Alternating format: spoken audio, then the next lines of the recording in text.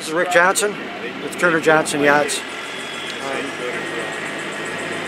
We'll get back into this shortly. Bye now. These halyards. This happens to be the main halyard, which is kind of usually most often blue. They put a loop in the end. Okay, this is a splice, a loop splice at the end. So we have a convenient way to tie our feeder line to it, and then it's just a matter of we have somebody back here helping to feed it through over the. It's already lit properly over the sheave here, and I'm going to go down at the other end and pull on the fish tape or the fish line and pull it all through, tie it off, and we'll start with the other halyards. We just finished leading the main halyard. I just tied a stopper knot. You can see it loop. Now this one we leave on the back of the mast because that's where it's going to stay. The other halyards will all lead forward of the spreaders because those are going to be your halyards. That are going to be used for the jib, the reacher, and the spinnaker. So those will go forward of the mast. So I'm just making this stuff all up, keeping it neat, so that when we hoist the mast, it's all out of our way, and we can lead it easily then afterwards, after we get the mast down and get the shrouds, backstay, and headstay connected.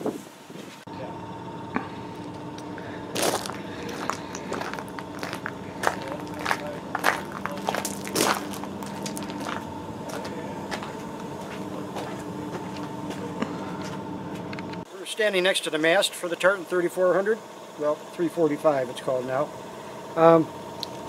What you're looking at here, this hole in the bottom of the mast, coming out of this bottom of the mast, this is what they call a trace line or a fish line, and they use this to lead. This is set up so that we can, if we have to pull another wire, either up to the top or down from the top, this lets us do that. It goes through there's a conduit going through the mast, so the halyards and the wires don't commingle. Okay. They come out. The wires come out here. This will be below the deck level. The cabin sole is going to be right about here. These wires all come out, and you pull them up through one of the settees, and there's all the connection strips are in there. Some of them we do end-to-end butt splices, and other ones we crimp on either a fork or a ring connector.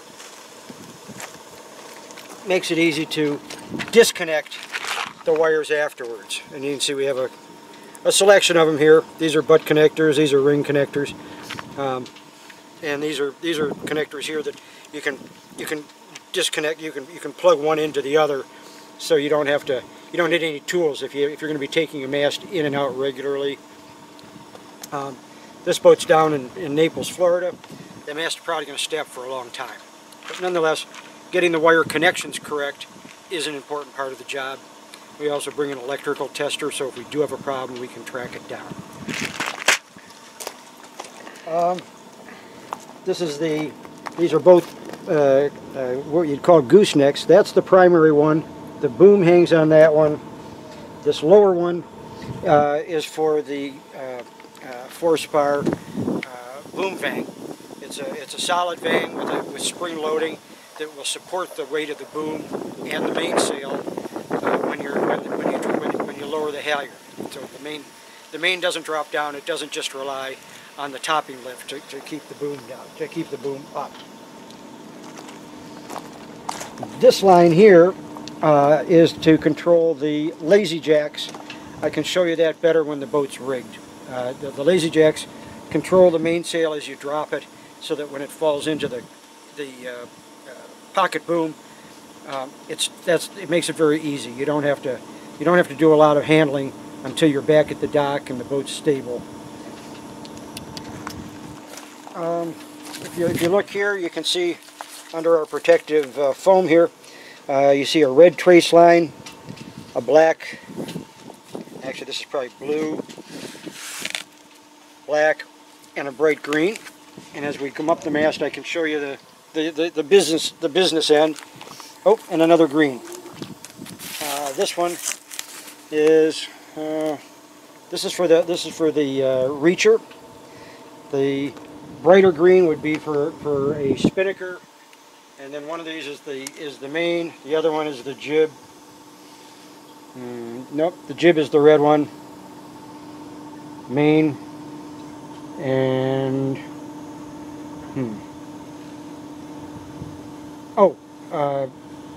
jib sheet.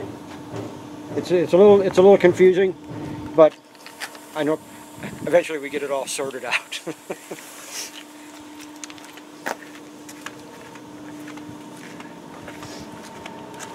Here's your steaming light and a deck light, combination steaming and deck light.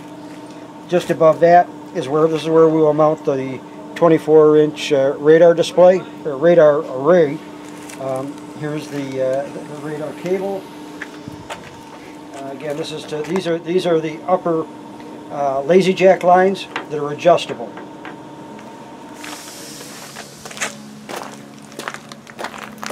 Here's the other end of the red trace line. This is for the self-tacking jib.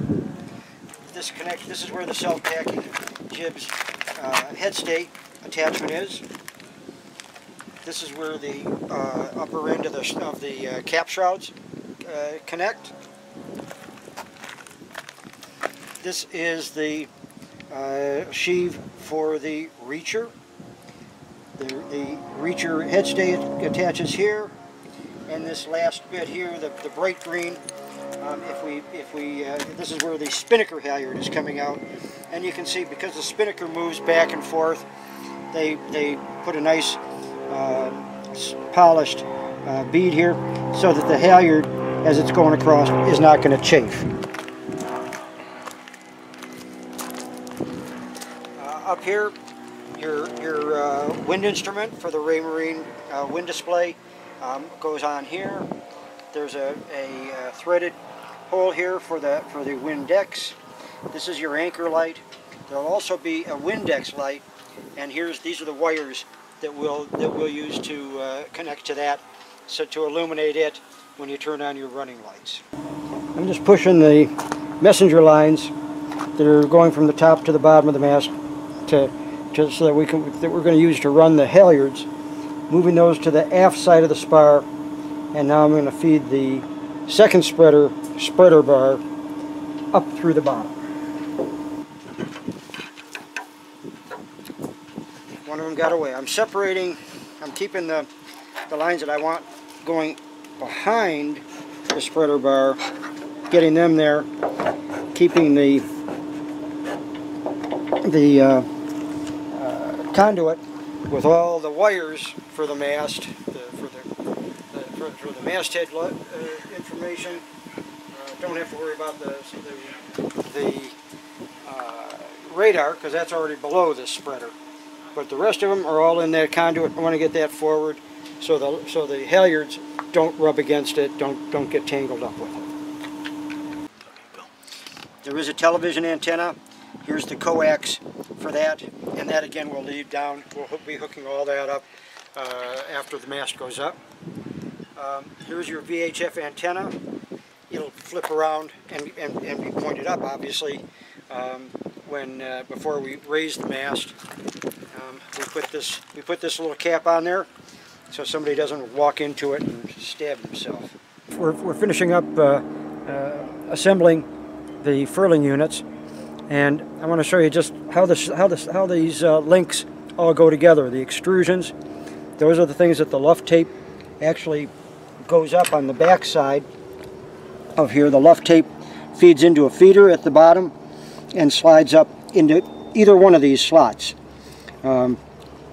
This is a higher performance furling unit, so if you're using it as a racer and you wanted to do a head sail change, you can raise one head sail and then drop the other one. We don't do that so much anymore, but that's what these were designed to be able to do with the twin grooves. Anyway, we're using some space age adhesives here. This is 3M 5200. It's a very permanent adhesive caulk, if you will. And then we're also using Loctite Red to secure the screws. And again, it's considered a permanent glue to hold the screws in. You don't want the screws backing out. It's not like the mast is going to fall down, but the slide, the swivel, the upper swivel won't slide back down, so you would not be able to drop the sail if you needed to or wanted to. Okay, I've got this already slid in here. I'll pull it back out so you can see. There's two plastic bits that flip together here. This is the aluminum bit that actually is the strong part.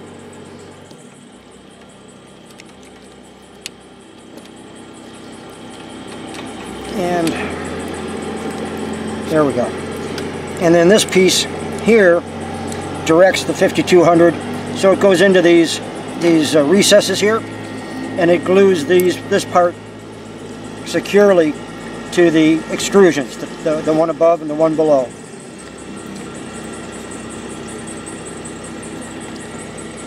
So, tell me about the screws. Then just show a screw. Okay, these are the screws that we're using to hold this together. They're quite small machine screws, but they're going into threaded aluminum. It's a very secure connection. So, what I'm going to do first is put the Loctite, put a drop into each of these holes.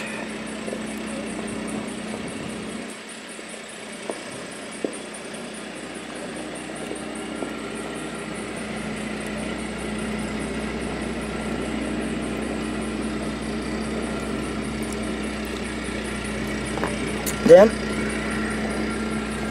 we take the 5200, insert this into the hole. Tell me how it feels. It's quite stiff. There we go. You can see where the 5200 is started to come into the screw holes here. So that means we're good. It means it's in the channels. Yes, it's already squeezed through the channels. Now we can insert the screws.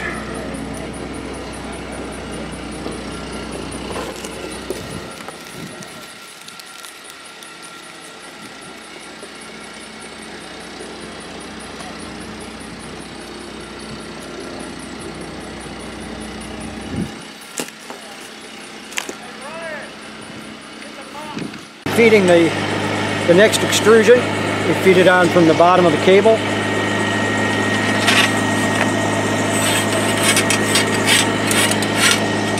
The plastic parts that help to support the aluminum part make it fit snugly inside the extrusion.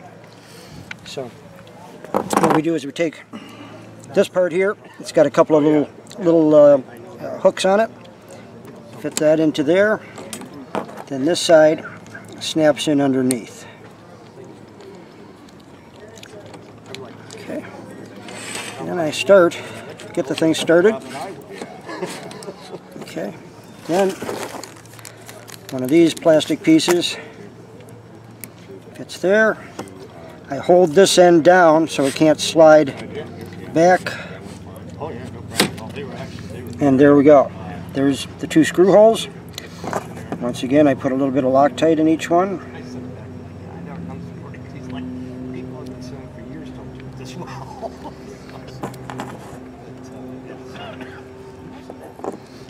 And then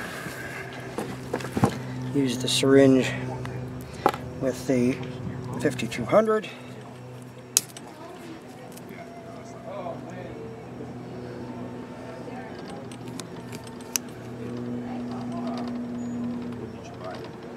There we go. We can see it.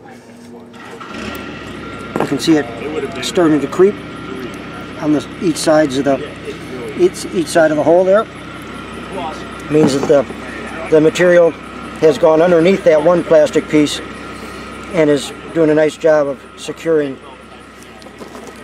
the aluminum extrusion, the aluminum connector to the extrusion.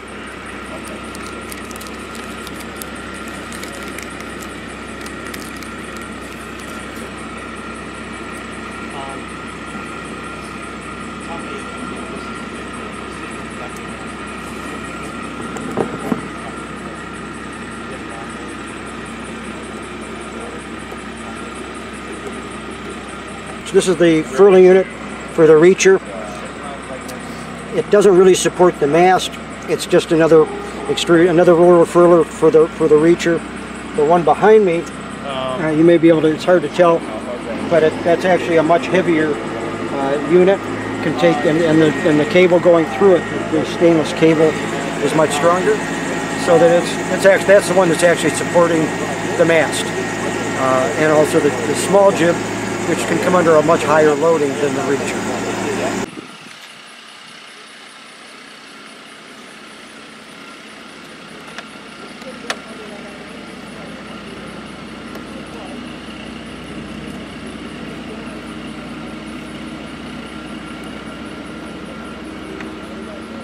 On the screws in securely.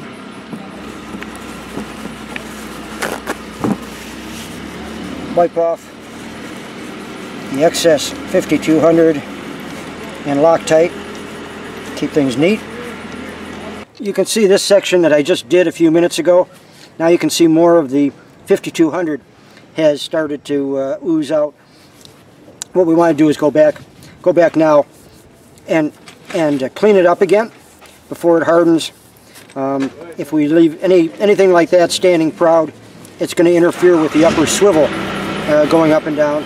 We'll do this, and then the final thing we'll do after it's had a chance to set up a bit is we'll give the whole unit a wipe down with a low boiling solvent like lacquer thinner to just clean off any of the last residue and have a nice shiny clean surface again.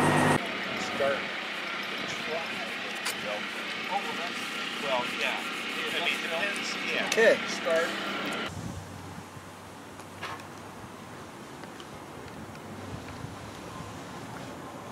We've got the spreader bar in. We have the lower shroud fed into the base, into the root of the lower spreader bar. Okay. Now we're going to slide the starboard lower spreader over the spreader bar.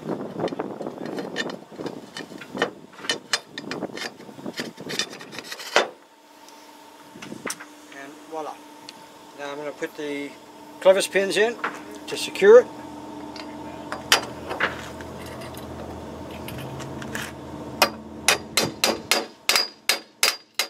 Taking off the ends of the spreader here to put the shroud through it. Good. Now this goes on here like this. All right, just tell me that it's a cup. This is a cup to adjust to make the diameter of this fitting here, this ball fitting, secure in this machined spot for it. So I lower the wire in, and you can see now this is all flush. Okay, Jeff, you can lower that down again. Yep, we're good. Okay. Great. I'm going to start fitting the intermediate shrouds on the starboard side of the mast, or the intermediate shroud. We've got the stem ball fitting here, and then the adjuster here to make it fit the recess. We feed it through and pull it back, and you can see again it's very nice, and it can rotate, it can change, it can adjust so the wire doesn't get fatigued. Now the intermediate shroud, its primary purpose is to keep the center of the mast from moving laterally, to keep it all, keep the line and keep the mast in column, port and starboard. Your uppers are the most important, then the lowers, then the intermediates, and they're tensioned accordingly. The uppers take the most tension, the lowers take the second highest tension, and the intermediates are much lighter. And you can see it's a skinnier line, skinnier wire, and they use less tension because, again, they're just to keep the middle of the mast from going sideways, keep it in column. All right, this is the upper shroud, also known as the cap shroud. It's going through this fitting here. We'll be fastening it and then putting a anti-chafe cover to protect the sails. You gotta tell me it's aft. This is forward. Oh, this is actually on the forward part of the, at the most forward part of the spreader. It'll be led to the most forward attachment point on the chain plate. This is the upper, also known as the cap shroud. This is the upper. and we're leading this forward. There's three holes in the chain plate for the clevis pins for the three different shrouds: the upper, the intermediate, and the lower. The upper goes furthest forward, the intermediate goes in the middle, and the lower goes aft. This one's not going to have another shroud since we're down here. The upper is the only one that we've got lead at this point. When we get to the lower, we'll have an upper and the intermediate going through at that time. The lower spreader, again, we're leading the upper shroud through the forward slot here, and the intermediate shroud now that supports the middle panel of the center panel of the mast is leading through the aft slot. These are called T-ball ends, and you can see the shape of the receptacle here, and the idea is it can go in sideways. You turn it thusly and it can't come out. I mean, it would have to turn almost 90 degrees. These are the upper shrouds. They're also known as cap shrouds. These are the uppermost shrouds that hold the mast from tipping, going off sideways. This is the most stress. Yes, the shrouds control the mast laterally.